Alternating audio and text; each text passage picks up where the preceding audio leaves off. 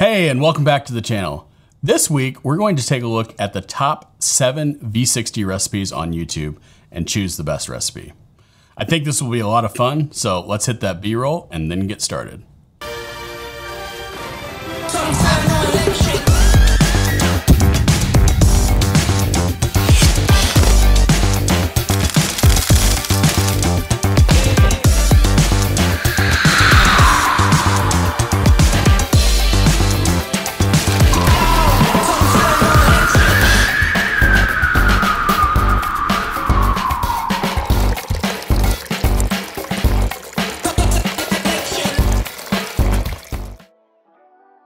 So for this video, I thought it'd be fun to search YouTube for V60 recipes and pick the top 7 based on views. I did exclude videos that included multiple methods or comparisons. So this is just for coffee YouTubers who have shown off either their own method that they have created or a popular method that they use. We'll go in order of the number of views on YouTube for the first 6, and then the 7th is a little bit different, so we'll do that one last. Now, each of these videos go in depth explaining out the recipe, so I'm linking each recipe below, which you should go check out.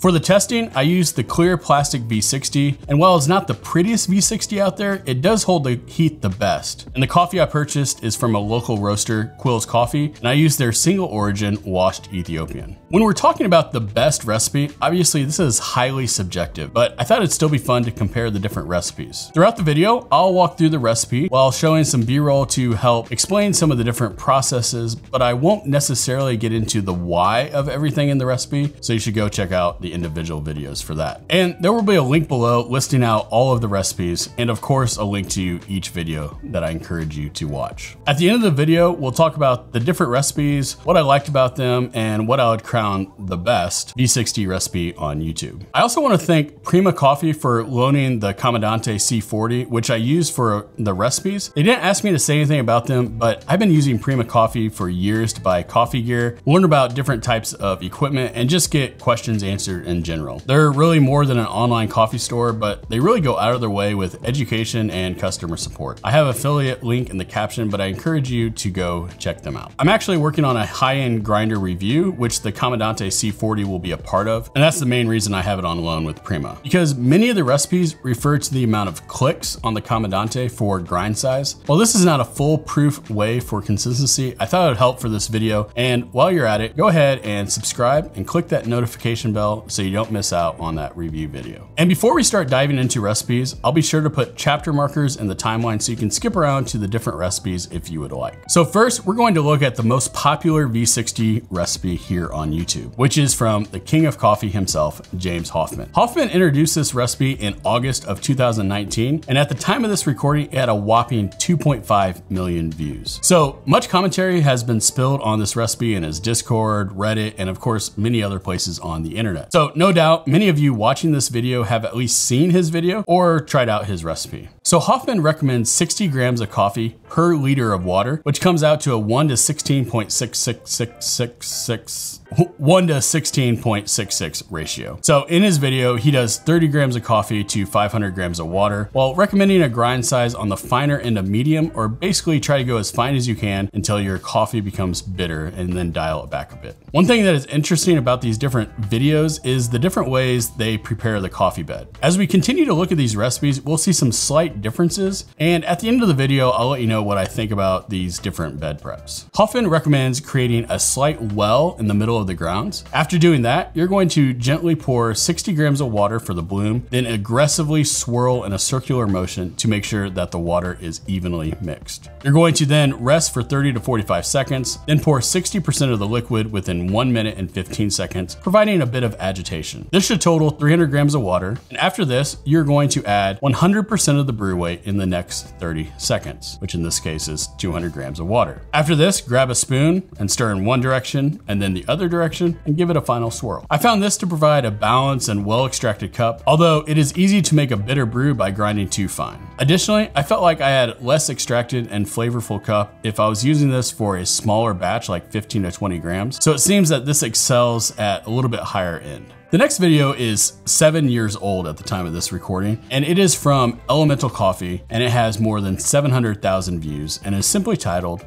how to brew a V60. This video actually took me back several years because I am pretty sure this is one of the first YouTube recipe videos that I watched. It looked quite familiar and the brewing method is reminiscent of my early days brewing with the V60. So this recipe is pretty simple. It calls for 26 grams of coffee to 340 grams of water, which is about a 1:13 ratio, which is quite high compared to the other recipes. They recommend what they say is either 16 to 18 on the Baratza Encore and label it as a medium grind. I found this comparable to be closer to what I would label as a medium fine grind, closer to around 600 to 700 microns if you're into that. There's really no bed preparation with this recipe except to just level out the bed and then add 40 grams for the bloom using small concentric circles while avoiding pouring on the outside on the filter. Wait about 40 seconds for the bloom and then add the rest of the water, 300 grams, in slow concentric circles. At the end of the pour, give it a quick stir, and they say it should last about 2 minutes, 30 seconds. Here, I wanna say one thing about what is known by TDT, or total drawdown time. The total drawdown time is going to be affected by a number of different factors, from the way the coffee was processed, to the roast style, to potentially even the environment that the coffee is stored in. Instead of worrying about the total drawdown time, let taste be the biggest determiner for whether the cup of coffee is good or not. I know this may sound obvious, but I see far too many people worried about the timing of the brew and letting that affect their perceived taste of the coffee. All right, I digress. So let's take a look at Sprometheus's hybrid V60 technique. This video has around 74,000 views at the time of recording. He recommends using the Cafec Light Roast paper filter, which is quite a bit thicker than your typical V60 filters from Hario. This will make your brew quite a bit slower. He suggests that the standard 1:16 ratio of coffee to water and going with 18 grams of coffee at a medium coarseness. Sprometheus definitely has the most advanced bed preparation out of all these methods, opting for using what is called the Kubomi method. In order to achieve this, you're going to add a stir stick or something circular with smooth sides to the V60, then add your grounds on top. Lift it slightly, then make 3 full rotations toward the middle of the grounds so you get this kind of swirl looking bed. According to him, this is to help saturate the grounds of coffee with water. You're then going to pour 50 grams of water to bloom and then stir from the center using a spiral for about 30 seconds for the bloom to happen. After that, you pour 123 grams of water in a circular pattern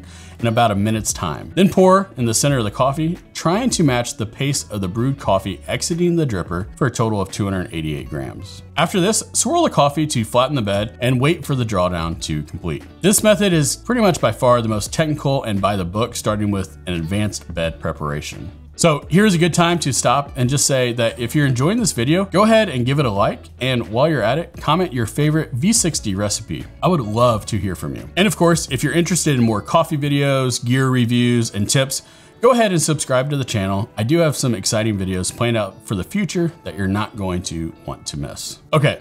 Next up is Kyle Rowsell's video on the 4-6 method and technique. This method comes from the 2016 World Brewers Champion Tetsu Kasuya. In his presentation at the World Brewers Cup, he states that the 4-6 method begins by dividing the total water into 40% and 60%. He goes on to say you pour the first 40% in 2 pours, and then decide how many pours you want to make for the last 60%. He says the first 2 pours decide the balance of the acidity and the sweetness. The remainder number of pours will decide the strength of the coffee. Kyle follows his 4-6 method, but adjusts the championship recipe slightly for simplicity in his video. The recipe Kyle uses is 20 grams to 300 grams of water at 197 degrees Fahrenheit. You're going to want to grind fairly coarse, much coarser than you would suspect. So if you're using the fellow ode, he says to use it at setting 6. So the first 2 pours is 40% of the water, which would be 120 grams of water total. You then divide this by 2. Tetsu says that if your first pour has more water, then the acidity will be strong. But if the second pour has more,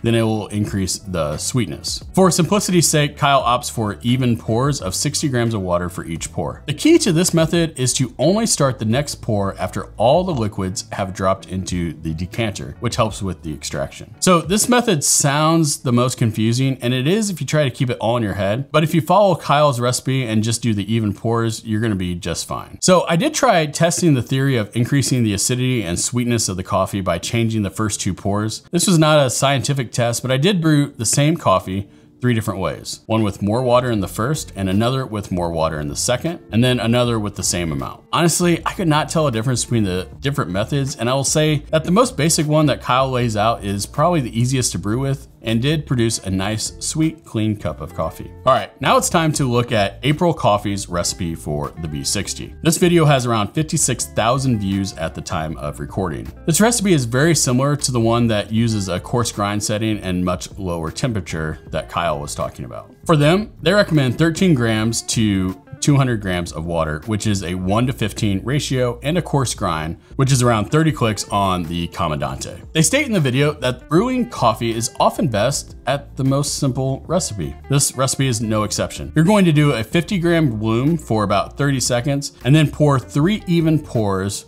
of 50 grams each with about 30 seconds in between. At the end, just give it a quick swirl and you're done. Now let's take a look at Lance Hedrick's method. Lance is the head of wholesale at Onyx Coffee.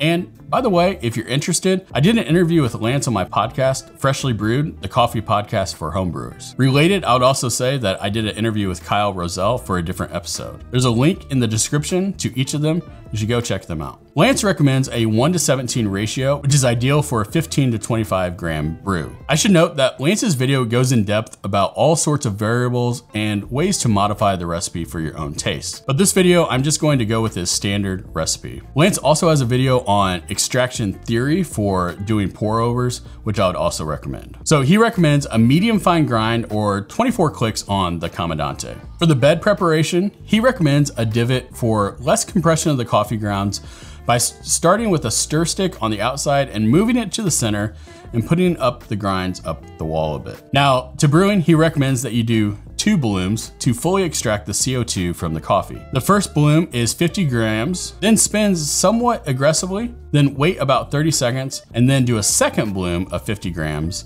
and spin and wait about 30 seconds again. After you do your 2 blooms, you're going to divide the second 2 pours by 2.